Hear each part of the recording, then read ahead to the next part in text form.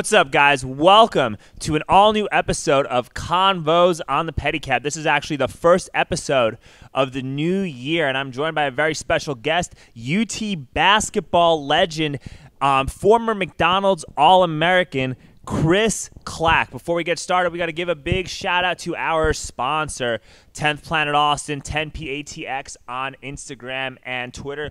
Get woke and improve your jiu-jitsu at the same time. There's a lot of civil unrest going around. You know, our police got defunded. There's really no better time than now to learn how to intelligently defend yourself. We got a phenomenal jiu-jitsu program taught by number 5th ranked grappler in the world, Kyle Bain. We got a great MMA program taught by former UFC fighter Andrew Craig and jiu-jitsu black belt and pro fighter Cody Hofstadter. We got also a great Muay Thai program taught by pro fighter Chantal Perry, and we have strength and conditioning taught by the world-famous Isik the Viking Ninja. Our gym is located between 35 and 71 in Southeast Austin, so if you're in the area and you want to learn how to intelligently defend yourself and learn a multitude of martial arts that will be extremely beneficial both on the mats and in the streets, come through 10th Planet Austin, 10PATX on Twitter and Instagram. Anyway, Kris, thank you so much for coming on the Pedicab. Thank you for having me. Dude, I'm excited, man. I feel really honored, dude. You're a legend in the city of Austin. That's what they say. Yeah. I don't really consider myself that, but if that's what it is, it's what it is. So I'm born and raised here. I love Austin, and I enjoy being here, and I enjoy the people here. So Yeah, I mean, you're Austin through and through. Yeah. A lot of you guys aren't aware, like, Kris actually went to Anderson High School, and it's in the Austin School District. And you were the first and possibly only McDonald's All-American at your high school? Yes. I was, so it was an honor. It was a surprise at the same time, but it was fun, you know. And you were a 4-year starter at UT, Yes. which is pretty remarkable. And UT was a pretty solid team back then. Yeah, we went to the Elite Sweet 16. That's the furthest we went before the TJs went to the Elite 8. But Sweet 16 was the furthest we went, and I missed the tournament maybe once out of 4 years, right? Yeah, So what was it like being a McDonald's All-American in high school in Austin? What was that whole experience like? Like I said before, basketball then, Texas is a football state. So, you got your kids from, Indiana and Chicago. That's where, Kevin Garnett and Vince Carter, which was in that class. So, Stephon Marbury, you got New York. So, Texas was not really known for basketball. But for me to get that honor and go out there, I wanted to represent as best as I could, and I think I did a pretty good job. Yeah, I would agree. You were in the slam dunk contest too, right? Yes, Yeah. second place to the greatest dunker. I just was on the horn today, and they asked me who was the best dunker I've ever seen, and Vince Carter. And it's Vince Carter. Vince Carter when yeah. he dunked over that 7-foot French dude. That was yeah, that was pretty nice. If he played like that his whole career, he may have won a title or two. He was just on bad teams, I think. He got to play. No, with Toronto, he was good. He like Toronto was pretty solid when he was on Toronto. I mean, back then there was only one superstar on the team. It wasn't 5 or 6 like. And in New Jersey, he was on New Jersey in the early 2000s. But name one other superstar. Jason Kidd. He had Jason Kidd. He had Keith Van Horn. They had Kerry Kittles like that. That was a pretty solid. That's really. It was, but I'm saying But I'm thinking back. I mean, you got the Chicago Bulls out there. You got these other teams. The Lakers that were still good. So. Compared to those teams, I mean, they had to really play well. Yeah. I mean, I understand that perspective. Michael Jordan was still playing at the time, so. You still keep in touch with any of these guys? Or did you make? Yeah. I don't through social media. Every once in a while, I'll talk to somebody on an Instagram message or Instagram or social media message. But other than that, not physically. So you're not really you're not still in touch with your UT teammates or any of that, or Oh, my teammates, yeah. I talked to several of my teammates that live here, even live other places. But because a few of them went pro, you were on a pretty solid team. Like you had Chris Mim? Yes, Chris Mim went pro. I played with Gabe Manecki. But he didn't go to Reggie Freeman. Reggie Freeman went to the. Did Reggie Freeman go to the league, or did he go to Europe? He went to Europe. He did very well. Actually, he has a retired jersey in Slovenia and Serbia. So yeah, he did very well overseas. But no, as far as NBA, just Mim that I played with at Texas, and then I ended up getting drafted and playing summer league, but never actually. You never made it. No, because I never. You were the wrong. You were just the wrong height. Yeah, that's what it was. You were just literally. If you were 2 inches taller, you probably could have been a starter. Yeah, for sure. Yeah, if you were. And then when you talk about NBA, it's right place, right time situation. Like I had a pretty crappy agent when I first got drafted, so I had to switch agents. So there's a whole lot of politics to go. A lot of yeah. That, I understand. I mean, because for someone who had the career that you had in the Big 12, you should have been a first-round draft pick, right? Yeah, I was MVP as Phoenix as well when I was getting, before the draft. So I got MVP in the combine, and did well. But like I said, I had a probably maybe if you went pro after your junior year, you could have. Yeah, but people wasn't going early back then. Like people still went pro after their junior year, yeah. Like when I was in school, like Kevin Garnett was like the first to go straight to the NBA. Like people were still. They wasn't leaving school early, and if you did, it was like a big risk. So now that I think about it, if I look like today, yes, I'd have left my sophomore year. Yeah. So I would have stayed 1-2 I think, years. well, being a McDonald's All-American, if you could have been one and done. Yeah, and you would have been, if you were a McDonald's All-American today, one and done. You would have been one and done, and you'd be making tens of millions of dollars. But that thing about me, though, is like I don't want to just be one and done and go there and then sit the bench the whole time. You know what I mean? I want to actually. You want to play. But at the same time though, like you are kind of getting a little bit used by the school that's you're playing for. That's understood, and you kind of use them in this backside. They're giving you the chance to get exposed on TV to even get drafted. So and you get a free education, and you get to go to all the bars, and you get to cut in line. You get to bang every girl you want. I don't know if you took advantage of that. I don't even hardly remember what I did in college. To be honest with you, it was a lot of probably what you mentioned. So at the same time, I feel like that was probably your life all through high school too, being a McDonald's. No. High school, I was very. That's the thing about me. Like when I got to college, I went bananas. You went bananas. I was a homebody. I didn't go anywhere. All you did was just work out and play ball. Because you had parents that were pretty on top of you, right? Yeah. So they didn't let you. Went to church every Sunday.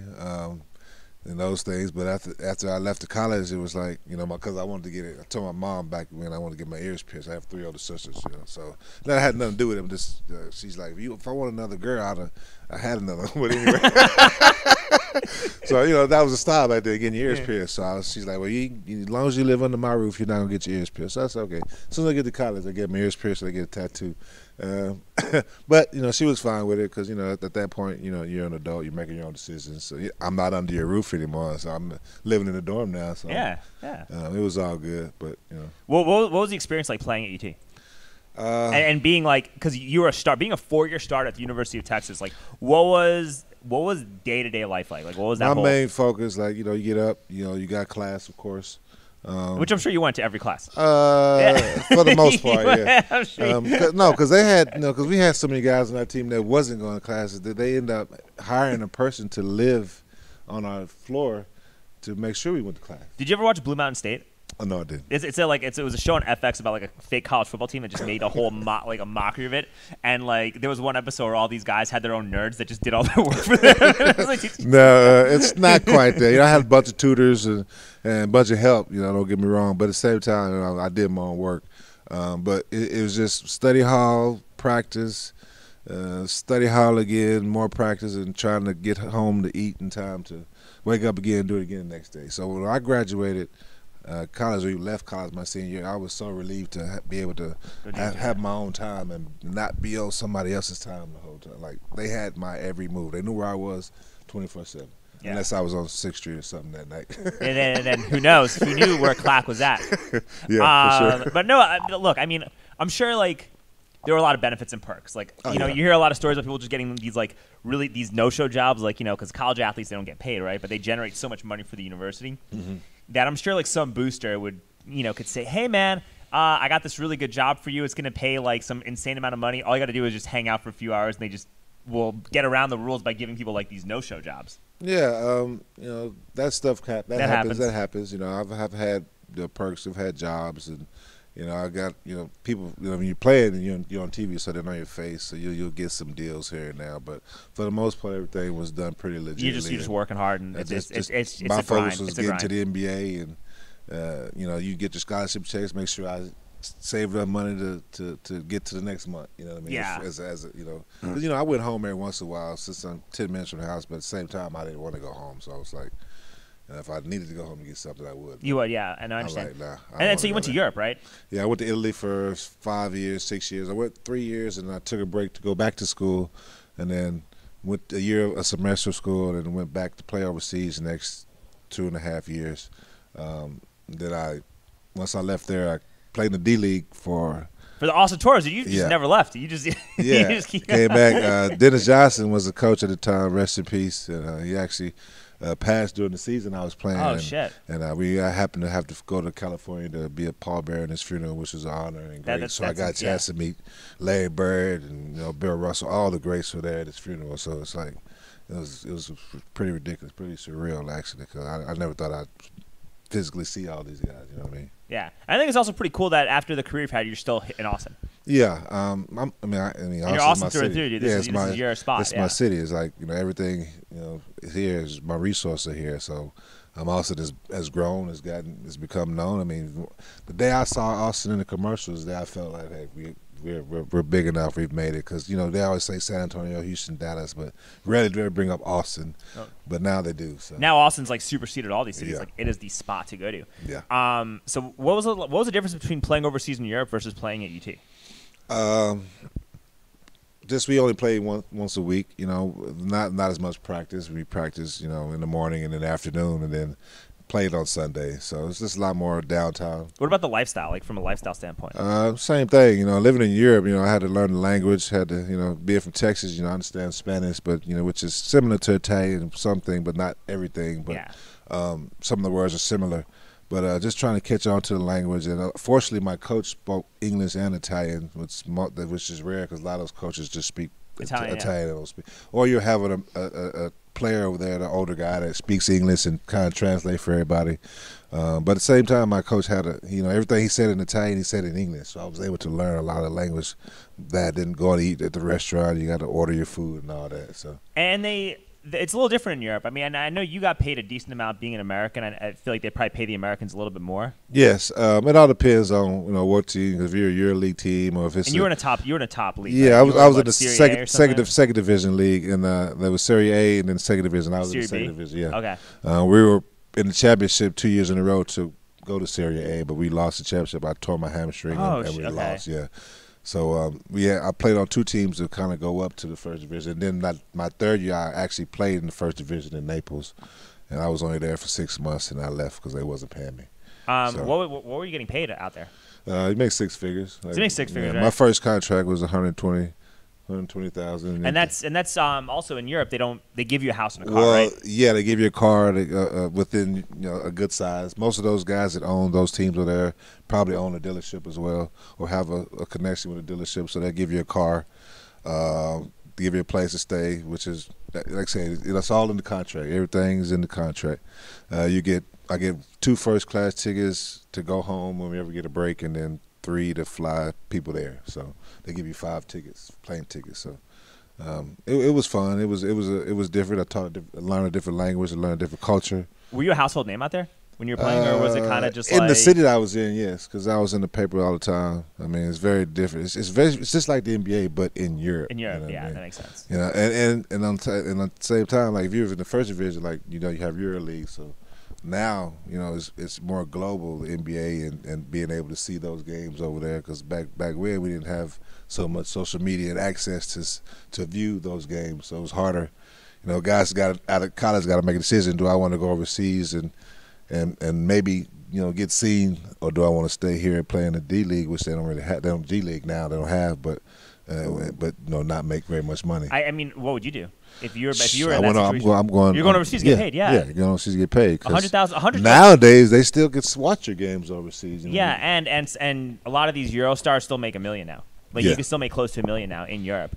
How are your finances? Like, did you like manage your money well? Like afterwards, or how did all that? I did not, and I'm glad you mentioned that question you said earlier about financial programs to teach kids how to do certain things, because I didn't come from a wealthy family. My parents were well off. They were middle class. They took care. I never needed anything, but at the same time, I never knew how to write a checkbook or balance a checkbook, or they didn't teach me these things. So I didn't learn them in school either. So no, of course, yeah. So those are the things. So my parents need anything, my family anything. They got it. I had the money to give it to them, and I just spent, didn't save, didn't invest. I didn't know anything about those things. Yeah. So now that I know, it's easy for me to look in hindsight and maybe talk to some young kids about what they should do so that doesn't happen. Yes.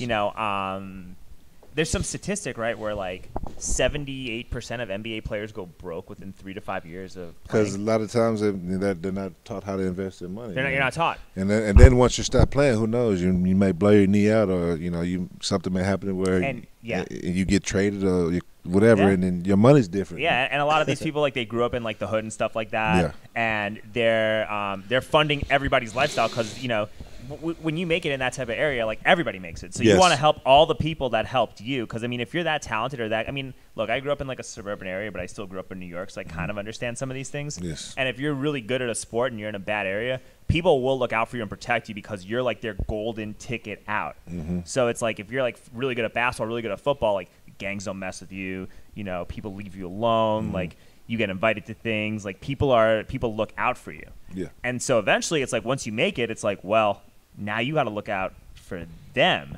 Yes. Does that make sense? Like, yes, because like I said, now that I'm older, there's things like nonprofit organizations or things where you can, do things to make money to where they can get involved and you can kind of be able to feed everybody without having to use all your resources. All your resources to do that. Yeah. And there's ways around to get help and to get certain funding to take care of. Yeah, because generally speaking, once you if you grew up in poverty, right? Or even if you grow up like working class or middle class and you just make it big right off the bat as a young kid, it's like human nature to want to help you.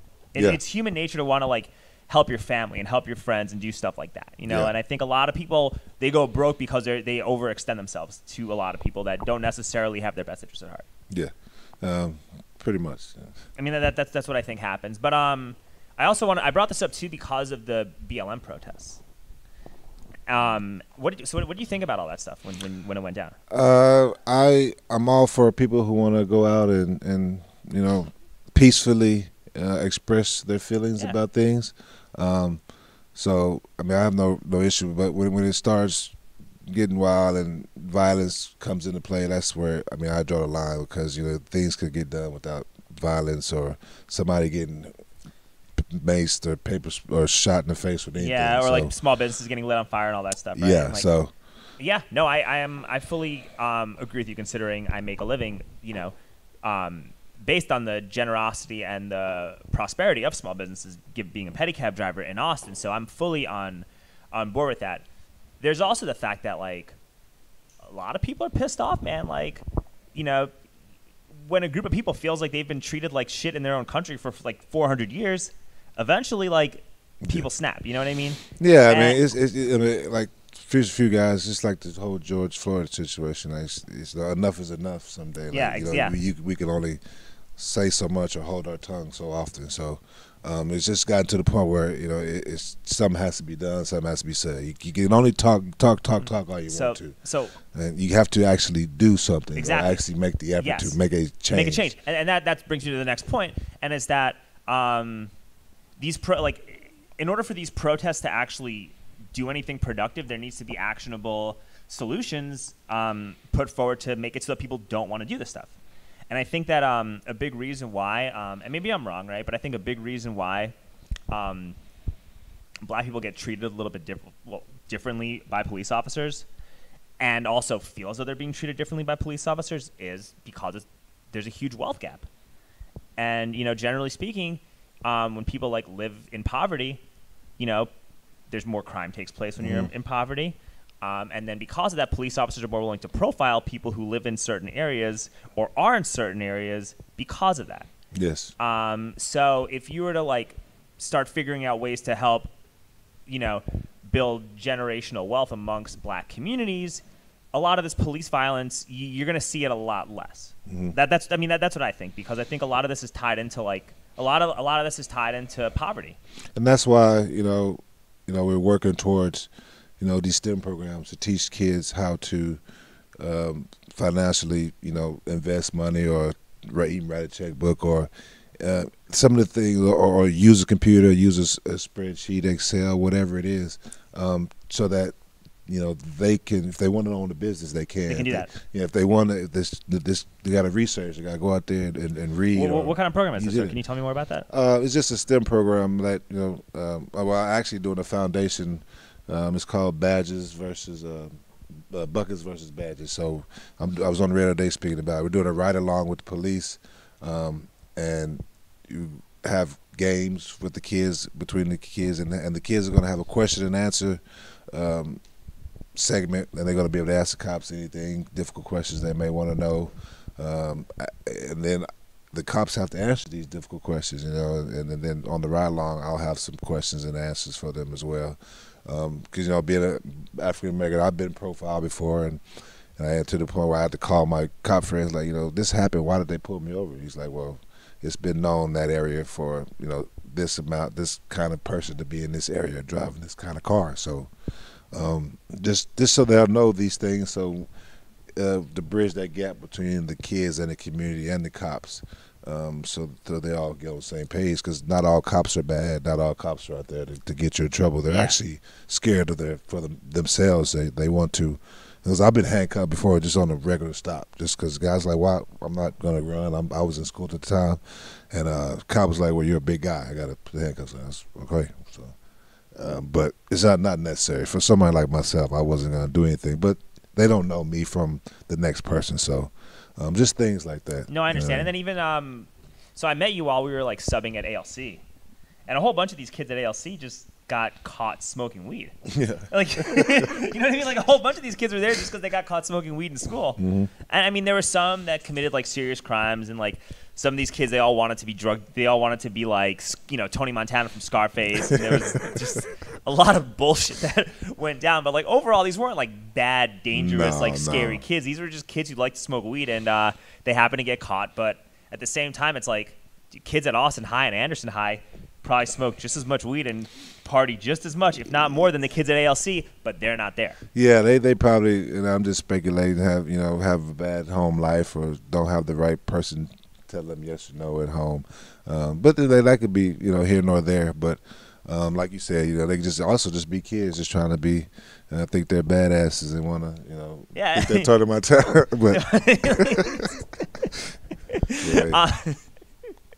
But anyway, I also wanted to talk about the financial literacy stuff, because I mentioned earlier, 78% of NBA players, no, actually NFL players, 60% of NBA players go broke. Mm-hmm. It's 78% of NFL players that go broke in 3 to 5 years. It's even worse for the NFL. But that being said, there's also like billions of dollars generated annually just from salaries alone. If you factor in like every player in the league in terms of what they make on an annual basis, that's probably over $1 billion easy. Mm-hmm. Imagine like if every single NBA player had to spend an entire 200 hours with a financial agent during their rookie year. Well, they should. I mean, when you get drafted, we have a seminar. I guess they make all the rookies or draftees go in where they tell you about saving your money and not spending it all on your family or just taking care of your family. They even talk about groupies and all that. So you go through a seminar where they teach you before you get drafted what to look for, or what might happen to you. But that's when one you lecture get all that this people money. are half of these guys are probably sleeping through it, and it's not like. Yes, you're right. And even if they do, it goes in one ear and out the other. They're like, oh, that won't happen to me, type of deal. But no, you need to. What I think they need to do, because I think that a lot of the problems that like people are going through right now could potentially be fixed by this within a generation. Just because of all the billions of dollars that get generated through salaries, if that money started getting reinvested into black communities, you wouldn't see the shit that we saw this summer. Within like 20 years, you wouldn't see any of that shit. Or you would see a very small amount of it. And I think that every NBA player should have to spend 200 hours with a financial analyst that's babysitting you and making sure that you're doing XYZ correctly, and they should also agree that they have no relationship with the player after the year is over with, so they don't get taken advantage of, and then they have to do that in order to get whatever bonus there is from their contract. So I figure like this: if you're an NBA player and you're making all that millions of dollars, first of all, you should have somebody, or you should be looking over who's doing your money, because that's why a lot of these guys go broke, because their accountant or somebody close to them is secretly taking money from them. So if I have me in that position, I would know every single dime and dollar and where it goes, and I would talk to my financial person every single day. When you're 21 or 22, would you have been doing that? Yeah. I mean, if I was really knowledgeable of what's going on. No, 2021. No, you're just out there part. But that's why you have people on your side that say, hey, you need to go check your account, or did you see this or see that, and then have somebody that's actually on, have your back, which is rare to find. But you have that one or two person that you can rely on and help with that.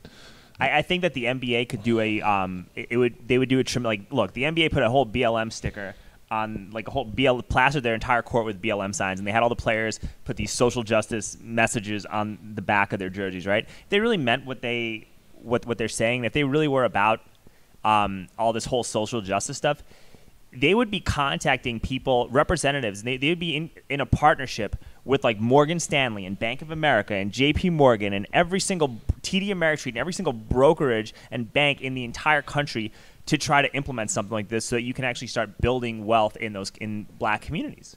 No, it sounds awesome. But, like that. That's literally what they should be doing. We're talking about the NBA, who makes a lot of money and create a bubble so they can keep their TV sponsors to continue to make this money. And I get it. You paying guys $40 million a year, and you have to make sure you pay these bills. But at the same time, it's like, you need to put some of this money to, like you said, help the people who actually need the help. Yeah, but how much is that really going to cost to create a partnership with JP Morgan Chase to start teaching financial literacy to the players in the NBA, most of them who are black, and that money could the money that is being generated through salaries could grow exponentially. Like, you could start redefining wealth in black communities for generations to come if you start doing that. Well, it takes somebody who, like I said earlier, who actually care and actually want to make change, because you can say it at all. It was actually somebody going out there actually doing it. But that's what we're doing this podcast, to start bouncing ideas off each other, and eventually somebody could hear it, and maybe it'll actually come to fruition one day. Because I think that could solve. I mean, it's not going to solve all the problems, right? But I think that would go a long way towards making things a lot better. And I think when people feel like they can breathe above water, generally positive things also snowball. So if you start, building more wealth in black communities, if you start teaching financial literacy programs in certain neighborhoods, and if you start making people feel as though they can benefit and prosper from our economic system, the same way some kid growing up in Westlake can, you're going to start seeing a lot more changes happen within the next 10, 20, 30, 40, 50 years, because once people start to see opportunities, that only snowballs. Yes, a lot of that, and I'm going to have to deal with voting or even knowing who to vote for or paying attention to that, because until you vote or and actually know what's going on within that voting, nothing's going to change. You know what I mean? So you got to actually. People tell you, hey, but I don't know what the exact amount is, but a lot of percentage of those NBA players didn't vote. So it's like, yes, you talk about change and vote and have all these commercials, but you didn't even go vote. Like, it's kind of contradictory. Yeah, but then the tech companies are also censoring information about the candidates that they don't prefer either. So it's like. But at least you're knowledgeable. At least, because if you're going to vote, you're going to go see who you're voting for, what their policies about, and all that. So you're at least going to make yourself knowledgeable of what's going on. You know what I mean? So you can't complain when this happens or this gets passed or this doesn't get passed, because because you voted for the wrong person, you didn't vote. You know what I mean? Or you just don't vote locally, or you're not involved in your election, or you believe the propaganda that's being told to you in the media. Yeah. Do you remember? Do you pay attention at all to, like, stuff going on locally? Very vaguely. I'll try not to watch the news, but I'll catch it on the radio if I'm listening to the Horn, which I normally do. They'll speak about. Do you own a home here? No. Okay, but my family, yes. Your family owns a home in Austin, okay? So, how does your family feel about Code Next? What's that? Code Next is the rewrite of our land development code that's trying to replace single-family homes with density, with multifamily and multi-use facilities. I don't have any idea. So basically, where does your family live? East Austin, Springdale and Oak Springs. And they have a house, right? Yeah. A single-family house. Okay. So that area is primed for economic development. Yeah, right. People building nothing and so, around us. Like, there's nothing a developer would want than for your family to leave their house so they can build a condo. They try to buy the house all the time. There's notes they knock on the door. They offer X amount of dollars all the time to buy the house, and we've always said no. We're not going to sell the house. Yeah. So. But and then the more programs the city finances and funds for the sake of helping people, it's all it's doing is just raising your mom and dad's property taxes so that eventually they just have to that you push them into a corner, and then all of a sudden a neoliberal developer buys up your mom's house. Yeah, but we'll make sure we take care of that, and we can make enough money to pay our property taxes. So. But these developer-friendly sorry to interrupt you, but these developer-friendly candidates a lot of times will co-opt like liberal and progressive ideology and rhetoric and say the right, try to say the right things from like an identity politics standpoint to convince people like you or your family members to vote against their interests. Well, like I said, you have to be knowledgeable of what you voted for and knowledgeable what they're trying to put out there. And like I said, you're not gonna please. You're not gonna be 100% pleased with anything, but at least you put yourself in positions to where you're not, paying these crazy property taxes. You know what I mean? Yeah, but I think that's knowing who to vote for locally and paying attention to what's going around your like the state and your city is a lot more important than paying attention to what's going on nationally. Yeah. It like on multiple levels. It's way more important to pay attention and be involved locally than it ever will be to like scroll through Twitter and talk about Donald Trump all day. He just got if that's true, he just got kicked off of Twitter today. Yeah, and all it's going to do is just martyr him. Yeah. All that's literally going to do is just strengthen that base. And he's just going to go on Parler and blow up Parler. It's just going to cause people to not want to be on Twitter. That's why I can't listen. It's impossible. So. Yeah. I'm like, okay, whatever. Trump got off Twitter. Who gives a shit? TV show, yeah. He'll go on another platform. He'll probably start his own news channel. Like, none of that matters. Yeah. Yes. I don't. That's why I say I don't watch it. I try to stay with what I. How do you feel about the MAGA protests? Can you remind me about a bunch of Trump supporters? Yeah, a bunch of Trump supporters went to D.C. because Congress was about to certify the election results, and there was a big, massive event that took place to try to convince Congress not to certify the results for Biden. And there were a bunch of senators and congressmen, and I don't think not enough to sway it, but there were like a sizable amount that were going to object. And while they were going through the certification process, a bunch of these Trump supporters entered the Capitol. They swarmed the Capitol while this was happening, and then they evacuated everybody, and then they called a curfew, and then at night they just certified Biden at night while everyone was gone. Just sounds like a shit show, if you ask me. He already said that he wasn't going to leave nicely or kindly, so you have to expect this and do whatever we can to make sure he does get out and the next person get their opportunity, and we go from there. So I mean, that's all I can say about that. Like I said, I try my best to not. It's hard to listen to him talk. So really, yeah. I actually think it's hilarious. I actually it's not supposed to be when you're looking at the president of your United States. You're not supposed to. You're supposed to be able to watch this guy and be like, yeah, he's giving me some good words and advice, and he's gonna be strong and help us. But no, he's like, what the hell is he talking about right now? Like, I'm kind of gonna miss it though. Did he just say that? Like, but it is fucking hilarious. It's like. I'm not supposed to hear that from my president. I'm supposed to not hear that. You see, I actually kind of like that though, because it took the mask off of what politics is actually like. I get it, because the politics, you can be kind of like, oh, be yourself, but still be professional at the same time, or I don't know what you call it. Well, I think that my thing about Trump is that it's this, right? I think a lot of people are tired of fake politicians who say the right words and act dignified while they like repeatedly screw over working and middle class people and small business owners. And people are tired of that, right?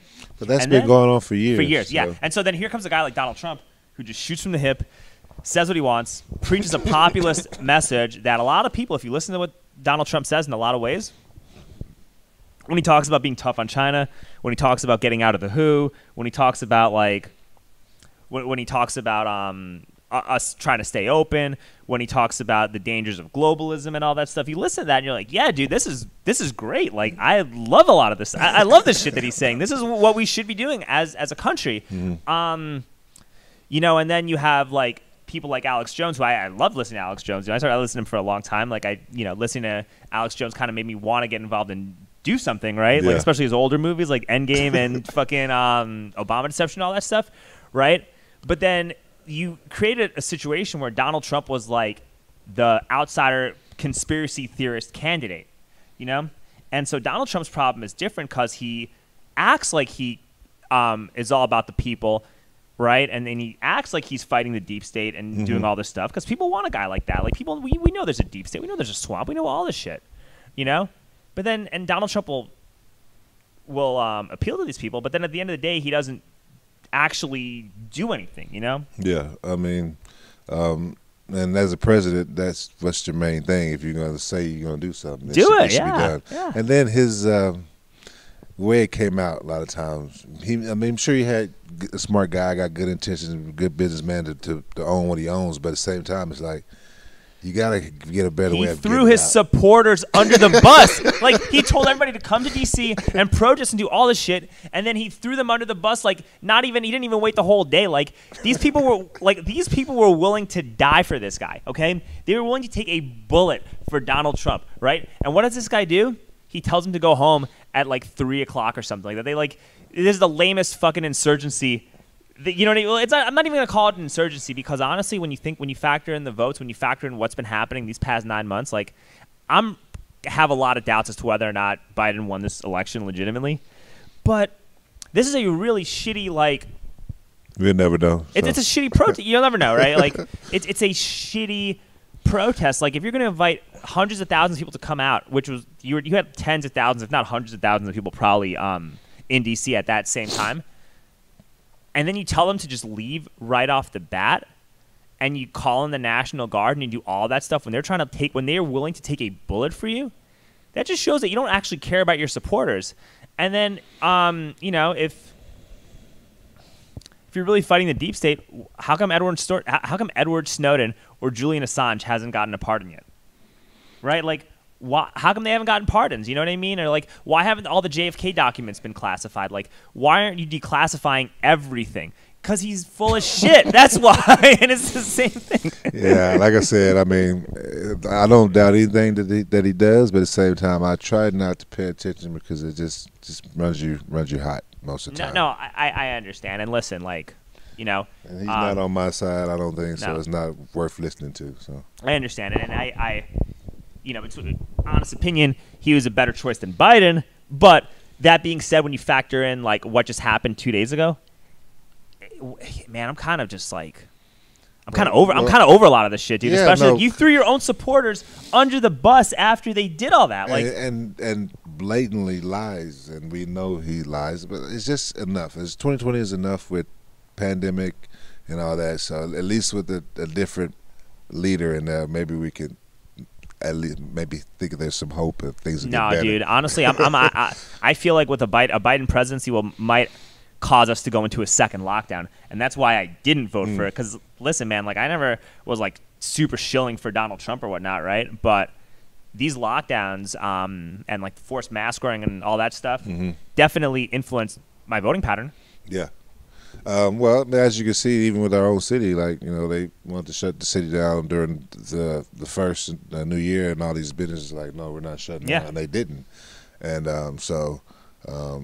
but they still had their, you know, protocols, and people sitting down and wearing masks when they're at their table and so forth. So, and I'm glad they were able to do that. And the guy was like, if they fine you, then don't worry about it. We'll exactly. And this is a Republican governor that did that. So all of a sudden, you know, I never thought that I'd be like voting red all the way down the ballot like last year, you know. But because of these lockdowns, it changed the way I started voting. I started thinking about politics, and that's a big deal, man. Because I'm just telling you this because you're my friend, and like people need to understand what they're voting for, and people need to also understand like that the decisions that you make have an effect on what happens in the future. There's so many people. You know what I mean? There's so many people that, you know. I mean, as far as like African Americans, I know because we don't vote as much. They don't think their vote is going to matter or have an effect. Well, if you continue to think like that, and there's numerous amounts of you thinking that, then no, you're not going to make a difference because none of y'all are freaking voting. Well, so, it changed a lot this year. Yeah, a lot, so we'll see. You know, hopefully they'll continue to vote. You know, but it also seems odd that like these BLM protests kind of stopped once Biden got in office. He wasn't. Trump wasn't doing anything to aid that either. Like he could have said something or done something to kind of get the protesters to kind of hear what he had to say. Like, okay, I hear you. Yeah, he didn't do a good job. But you know, he did do anything to kind of edge that. You know, well, so he also have you heard about his platinum plan? I don't. Talking about the watermelon plan. The platinum was it watermelon? I call it the watermelon. Why? Plan. No, just share. Okay, I want to hear why? that. Why would you call platinum? Why? Because black people like platinum. Why would you call it? Well, I'm just saying, just like what is it? What are we going to benefit you? I think it was a $500 million package to like black-owned businesses and black communities for like economic development and stuff like that. So. Did it ever happen? Well, he didn't get reelected, so he never really mentioned it either when he was running. Well, he mentioned it in like September. And then bringing on Lil Wayne, that was supposed to help his vote. And 50 Cent. Yeah. Well, he didn't want to be 28 Cent. You got I just think it goes along with all those they just promise, yeah, I'm going to do this plan, I'm going to do this plan, but does it ever really actually happen? You know what I mean? And what does I heard the platinum plan was only one page, so really? All right. I mean, we need more than one page if you're really trying to make a difference or show that you're trying to help these people. Like the one page platinum plan is not going to help.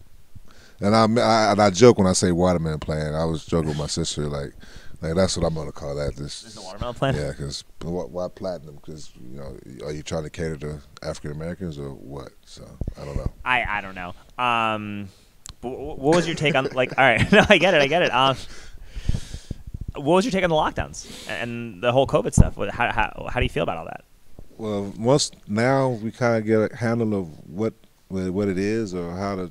I don't even know if the testing is say it's 98%, but as long as we know what's going on and how it affects and who it affects, then that's where we draw the line and then move on. Like from my understanding is the elderly or somebody who already has a pre-existing. Yeah. I grew up with asthma, but as I've been an adult, I haven't had it. Well, you're an elite level pro athlete. You're a former elite pro athlete. Like you're good. So yeah, so I'm fine. But but for somebody who may have cancer or something, like my sister had a double mastectomy and she had cancer at one point. Now, her catching it, which may be a little different than me, but who knows? Like with these, there's a new strand. So yeah, there's always some news. Exactly. I don't like. That's what I don't trust all these doctors and pharmaceutical places and all these vaccines and all that. But yeah, well, that's because they're all financed by like Bill Gates and the WHO, and Bill Gates is the big financier of the WHO. And it's like when they say listen to the experts, I'm like, well, yeah, Bill Gates is paying all the experts because he makes money off the vaccines. Like, yeah. So.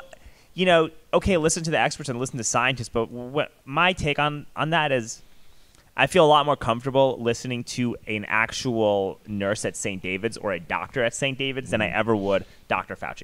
Yeah. Does that make sense? Yeah. Because they're actually seeing patients and they're living Yeah. this experience, and they'll give you an honest opinion about what's happening. Yeah. And the lockdown was actually allow a lot of these businesses to put shields up or put tables 6 feet apart and do the type protocols, safety protocols that they have for COVID, but these continual lockdowns, like the January 1st lockdown, I don't think was necessary. No, that just makes people want to vote for Trump. Yeah, that literally like that makes people want to vote for Donald Trump, and that's why I also kind of feel like these voting results are questionable because I don't know, I can't think of 81 million people who wanted lockdowns.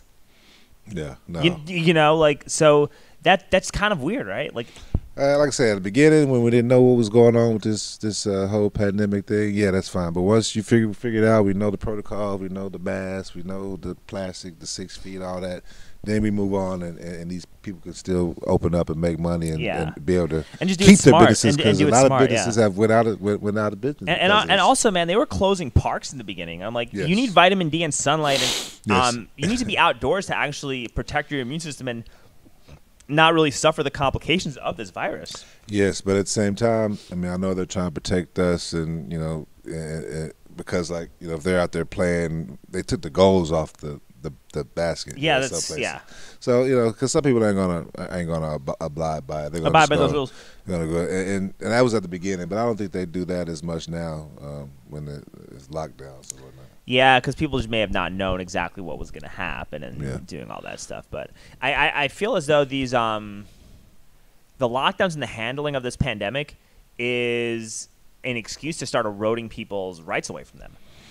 because eventually, because look, man, other countries eradicated this virus pretty quickly, but that's because other countries have like 5G all over the place. They have masks. They have like security cameras everywhere. They have drones flying around monitoring your every single move.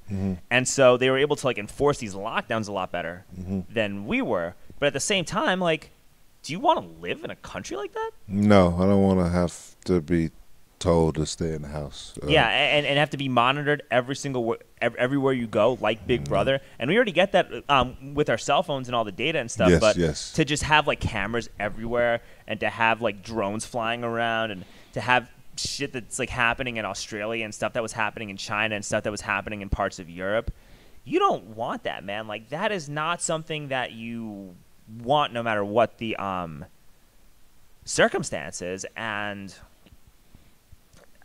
the Republicans are right about this. Like, they're actually right on this one, and it's okay to like look at all the facts, examine everything, be open-minded, and just come to a conclusion that the Republicans are right about this. They're right. Like, the Democrats are wrong about how they're handling this. Yeah, and I was speaking with my girl the other day, and she was like, "Well, maybe they should create another party." I mean, well, they're trying to. Yeah. So, because like I said, you're not going to, one side's not going to please the other, and vice versa. It's always going to be this continuous, we're right, you're right, or I'm right type of deal. So, with this other party, maybe you can find a common ground, or I don't know. I mean, I don't know what, but something can be done differently. Because to me, it's just too much, back and forth, blue and red type of deal. You know what I mean? So. Yeah, and they're all, it's like pro wrestling. They're all on the same team anyway. Yeah. It's not your team. It's not your team that they're on at all. Like, yeah, no, we all know that. What was I gonna say? So, what was it like? What's it like teaching in the middle of a pandemic? It was kind of weird. Because like I said, I was in the classroom in the gym actually. I taught PE on my laptop, and they would. I got a Zoom meeting, and they would be in the stands, and it'd be only like 3 or 4 kids, because not very many kids were showing up during the pandemic. So 3 or 4 kids sitting there, and I'm sitting across talking to them, giving them the lesson that the district has given to me to give to them, and it's very simple stuff. Just talking about worksheets on what is that? Health and wellness, okay. Wellness and stuff like that. So and I would just say, hey, do this assignment, and I'm talking to my computer, but I could see them sitting across the gym, and it just seemed like more. But then with the attendance, the people who was physical there, of course I wrote the attendance, but then they had people that come in that wasn't there, that was in my Zoom meeting, they were doing it from home, had to count that attendance with my class. And if a kid sent in work that day who didn't attend class or in the Zoom meeting, I had to go back and change the attendance as if it was just a whole lot of. So what about nonsense. Bringing the attendance down? Were people actually bringing the attendance down, or were they wearing gloves? Like, what were they doing? Like, in terms of they wasn't showing up. I mean, like, you wasn't like, I have a Zoom class, a Zoom meeting. No, but I mean, like, because when I subbed, you had to have someone took the attendance down to the office, like. Well, teachers had to do that. Like, it's all in the blend. It's all on the computer now. So. You don't have to take it down. Okay, I understand. So, are you allowed to criticize lockdowns being a school teacher in AISD? And even they did, hold on before you answer. Even if they did, they had someone coming to get the attendance from you physically. So they had one person to come pick up the attendance. Yeah. So. All right. So, are you allowed to criticize the lockdowns? For as what? Like, as a school teacher, like working in AISD, are you allowed to criticize those lockdowns and not get like scolded or lectured or frowned upon or risk losing your job?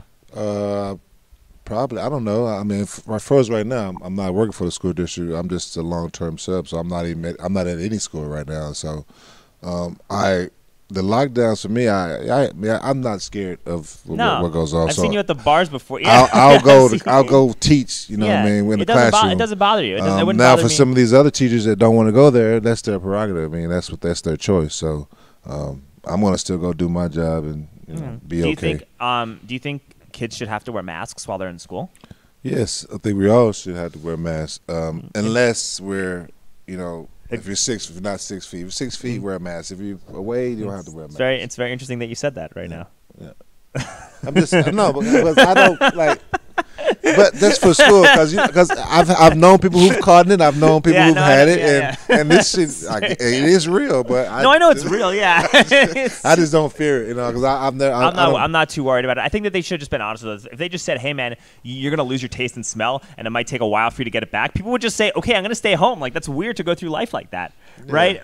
But they were talking about people dying when the virus is like a 1% death rate. Like, just tell us the truth. People are more likely to listen to you when you're honest with them. That's all. Yeah. It would have just gotten a better response. But no, if I'm at my house with my mom, I mean, I wear a mask. She's 77. I don't want to bring. No, I understand. Of course, and yeah. My sister has had it, and both my sisters and my nephew. So I'm not really worried about it. You're not worried, yeah. This is, I'm not worried. But I think that having kids like going to school and having to wear a mask all day all through childhood could really fuck up your development. Because if these kids are going from classroom to classroom, all they're doing, if they're not getting it, they're just spreading it around the whole school. But if they're all we've got more staff to get sick than actual because most of the kids doesn't really affect the kids too much. So so when they're going around to these different classrooms, they're just passing around these different teachers, and then that causes them to have to get quarantined. Yeah. So that's what I don't like. Now they should go back to go to one classroom. Put them with that one teacher in one classroom, and then they'll you stay in one class. You know what I mean? Now. Yeah, but I also don't think that do you get mask breaks or what's the deal with that? We're about to wrap up pretty soon, but I want to talk about mask breaks. What's that? I don't know. I mean, do you have to wear a mask exactly? Do you have to wear the mask all day when you're teaching, or what's how's that work, man? Because to have to wear a mask for 9 hours a day, in school, initially they want you to, but if I'm in a room, like say, if I'm in the gym by myself and the other teacher's sitting across there, I'm taking my mask. Of course, yeah. And he does too, and I don't mind the kids. But at the same time, it's like if district or TA or somebody came down and saw that no one had a mask on, they would probably be upset. But at the same time, it's like we can't ask these kids. You can't ask an adult to sit there and have this mask on. I can't imagine. My daughter plays basketball for Austin High, and sometimes they have to wear masks. I can. They have to play ball with masks. Yes, I can. They're playing a season with masks on. Well, the coach is like, her coach is like, you can wear it if you don't have to wear it if you don't want to. In games, are they allowed? Game. In the games, are they forced to play according to the UIL Depends rules? It's not a UIL rule, but some teams or some schools maybe that has some COVID issues make them wear the mask. But her mom's like, no, you can wear the mask. You don't have to wear the mask if you don't want to. Okay. Because I couldn't, because they're half the time they're pulling it off their face anyway because you can't. And there's breathe. all the sweat that's coming inside you. That's not good. That's not good for you. Yeah, it's horrible. And what happens if the mask falls on the ground and somebody you gotta pick it back up somebody and you gotta use the same mask? So I think with the whole mask thing, my daughter stopped wearing it. She just doesn't wear it anymore because unless the school's like, well, you have to wear the mask, but. For the most part, they're not really tripping on masks. Because volleyball, they wore them. Yeah. But volleyball, you're a little spaced around, but you're still breathing and moving around. Yeah. It's the same thing. So. Yeah, look, I'm kind of worried that it could get to a point where if a kid comes into school and starts talking about how they don't like this mask wearing stuff is a bunch of bullshit, or that they don't wear their mask half the time anyway. No, but if a kid's openly saying that, I'm worried that it could get to a point where certain teachers will try to get them removed from their family or something like that, call CPS or do some shit. I'm worried that it could get to that level, and that's I don't think it's gonna get to that extreme. They just, kids gonna be kids, because they're in the gym. They come in there, I got the ball, and some of them got masks on, some of them didn't at the time. So, yeah. But they wasn't close to me.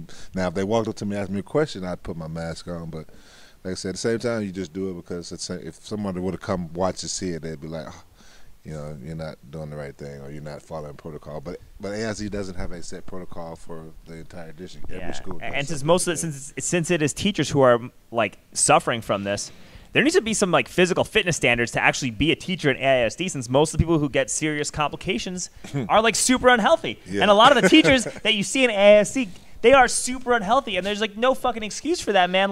We have state-of-the-art gym. Almost every single high school in Austin, minus ALC, has a state-of-the-art gym that's nicer than Gold's, nicer than 24-hour fitness. The teachers are pretty much able to go there whenever they want. Mm-hmm. Why don't you use it? I'd say it's just some laziness. I don't Lazy. know. And as what was ALC, they're going to probably it's because they're building a new school over there. They're going to have probably the nicest gym on this side of town because they rebuilt it. You know what I mean? Huh. So ALC's no more. But wait, no. So where do these kids go now? They don't know where LC is going to go. From what my last hearing of what happened, because LASA, which is in upstairs, LBJ, they're supposed to go take over Eastside Memorial. Okay. And Eastside was going to go to where ALC was, where they're building a new facility right there, Yellow Jacket Stadium over there on the east side. Nice. So, their name is on there. So but from I heard that Lhasa may skip and move in that, and they didn't want the community didn't want that to knock down because Anderson was a historic place. You know, what I mean, old Anderson was a historic place. The community didn't want it. They somehow still got it. Is the district push that shit? Yeah, and then they push all this woke bullshit. Man, it's ridiculous. So they already knocked the LC down and they're already building a whole new facility over there. How is that? Like, I don't know. How are people okay with that? That's fucking crazy. They're not, but I mean, I guess couldn't do too much about it. I don't know why or why not. But. Yeah, we got to get more people. We got to get like some grown-ups running for school board or something. Yes, we got to get people signing the Recall Adler petition. You know, there's a lot of that. We got a new superintendent as well too, and so she's trying to get the feel of Austin and her angle of what she's going to do and how she's going to do it. So. Who knows? I'm going to probably talk to Randy about that superintendent. Hopefully she can stay long because people have been going in and out. Like, teachers are quitting left and right. So who knows how this school situation is, what's going to look like in the next few years. So. Dude, it's going to be a shit. I feel bad for these kids, man. This is who's getting fucked with the most, you know? Yeah. They're missing out on a lot of education. But they're all being taught bullshit too. It's like I said, you got to teach financial literacy. You got to teach essential skills. You got to teach people how to run a business. You got to teach people how to in their life. Use social media intelligently. Like, we're in a new world now. Yeah. Anyway, Kris, we're about to wrap up. How can people get a hold of you and tell us about some of the projects that you're doing so we can get that out there? Well, I'm on all the social media platforms. Clack15 is the Instagram.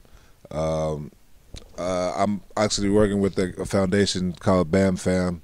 We're about to do the ride along on January 11th at the Boys and Girls Club on the east side, where we're going to talk with the cops and have a basketball between the kids and the police officers, and they can ask questions and so forth on January 11th at 5 o'clock there. And I have also a domain, chrisclack.com, that I'm currently trying to push up. It's going to tell all this information of what I'm doing, with camps and so forth. So hopefully that'll be up soon once the website gets done. So it was nice of you to have me. I'm glad I'm able to come and be the first one of the year. Yeah, you're the first one. You kicked off the year really well, man. Hopefully I did well enough to get some watchers. I'm excited, man. I thank you for coming on. I really appreciate it. Dude, you're a legend. You are a legend in the city of. You are a legend in the city of Austin. Like I said, one of the most humble legends I've ever known, dude. Like you. I put my pants on the same way everybody else does. So, I understand. But I want to use that platform to build and teach kids and do something positive. So. Make it happen. So, your daughter, what year is she? She's a sophomore at Austin High. Is she getting looks? UTEP and Niagara. In upstate New York. Yeah, they've contacted her. So she's only a sophomore as a first year playing. She tore ACL last year, but now she's back. She's ready. She's back. And unfortunately, this year she has a new coach, which is her mom. Her mom's a coach. So they have a really good team. Bunch of freshmen, sophomores, some juniors and seniors is good. So I'm looking forward to them. Hopefully they go to state. No pressure on the head coach. But no pressure. They'll go far. That's another reason why I'm not coaching, so I can go to all her games when I can go. That's awesome, yeah. Because Lake Travis had some COVID issues, so they didn't allow fans, but you could watch them online. So if you just go to subscribe to YouTube. I'll go to a game with you, Kris. Yeah. So, hey, if you want, I'll hit up a game with you. Yeah. Even the UT games, like I tried to go to UT game, and they had my ticket in the mezzanine. I'm like, I'm not sitting up there. So I'd rather you should watch get front row. You are a UT legend. They should be giving you front row seats. COVID, all the seats are strapped off, and there's only so many seats in so many areas, so you can't. And the guys we can't do that anymore. Hey, let's hit up a game. We're gonna definitely do that. All right, thank you. Hey, thank you. All right, boom.